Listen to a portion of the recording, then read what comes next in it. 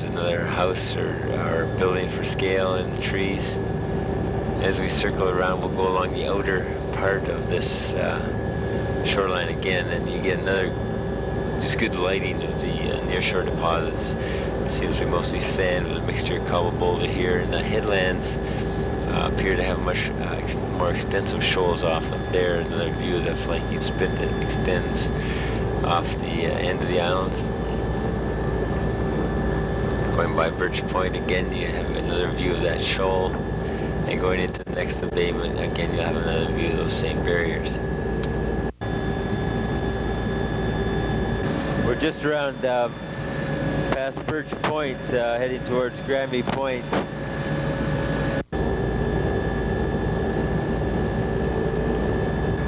Rounding Granby Point, the fringing beach gives way to an erosional cliff free face. Maybe bedrock at the base, but it looks to be mostly cobble boulder material, and there's a distinct line between the coarse material close inshore and the sand deposits farther offshore. This looks like an old spit that used to run along the shore or barrier. You see some beach ridges and another barrier here. We're in the Malgawatch Reserve area. Just along here there's a cemetery that, I believe we're just along this area where it was a cemetery was eroding. Here it's 12:39 and you're just picking up the cemetery now. There's eroding and some riprap's been added to it. And the barrier beach itself to the other side is mostly sandy. Some pebble in the storm ridge, a lot of wetland and old recurved ridges all along the back shore. There's a lot of vegetation and some pebble, but mostly a sand environment. So we've just gone up in towards, we're just at Knoll Point now, heading around Boom Island. This is all part of the Malgawatch Reserve. Very beautiful spot.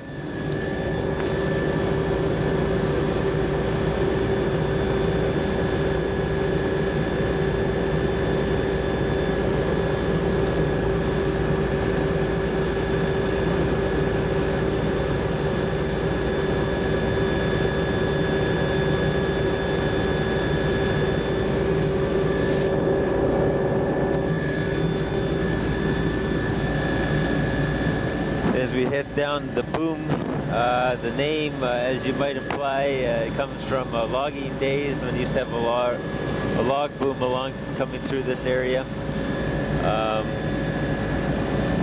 Much of the back shore is very low-lying wetland, very poorly developed beach, treed, sort of a pebbly beach, very narrow.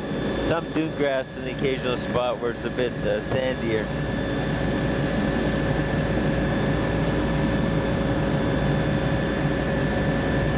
The time is 12:41 and we're flying at around 400 at 80 knots. Fairly consistent shore along here. Partially stabilized, treed backshore.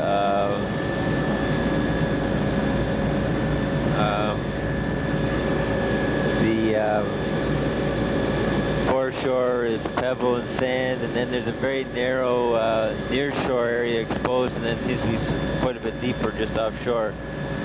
Coming just at the entrance to the boom, again you've got a small foreland, cuspate foreland, formed of sand by the waves coming through the channel. Coming up in the Martin Point. And around the Boom Island area.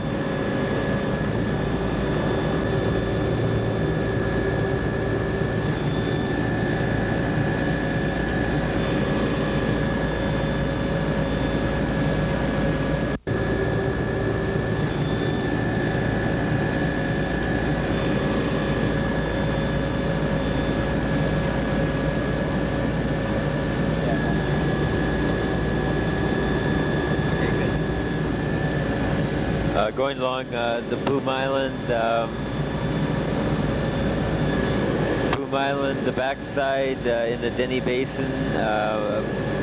Nicholas Denny, actually in the 1600s, used to have a summer home up in this area, and he used to call Labrador Lakes Labrador. I wonder if that's where the name came from, or actually whether it's the arm of the gold. But we're in the Denny Basin now, a very enclosed area. It's an oyster spat ground for the Eskasoni and Malgawach Indian bands, and it's a very productive wildlife area. We're part of the Malgawach Indian Reserve right now. It's 1243, and you can see a small barrier beach. It's sort of broken up. It's not well formed with vegetation along the back shore. There's several of these small grassy areas with stagnant ponds behind them, and then the shore itself is sort of a mixed sand, pebble, cobble. Coming into a bit of a headland here, a bit more relief, maybe 5-10 meters, and we're flying at about 350 feet. And the small spit at the end with the shoal extending off it, the Denny's Basin. And then as we come around, it's very much marsh and wetland vegetation, going right across over to the outer part of Malgawach Indian Reserve. Here you've got a good view here of the wetland area in behind the Malgawach Indian Reserve, and there's probably a lot of bird life in the fall here and all year round probably. We'll just pull back and head back in the Denny's Basin again, back out, and as you can see, it's primarily all sort of a wetland vegetation, sandy. We're getting closer to that stratified drift again now, and very wide shoals off of this point of land. We're just going over them now. It's all sand. The beach is very poorly developed. It's mostly dune grass, and then treed area in the back shore seems to be more on the stratified drift. Getting across, coming up to that old canal again. Some of the housing on the reservation. Nice sand beach. They got a great location here. It's a fair bit of vegetation in the water just beneath us here. And then we're coming up to the old canal again.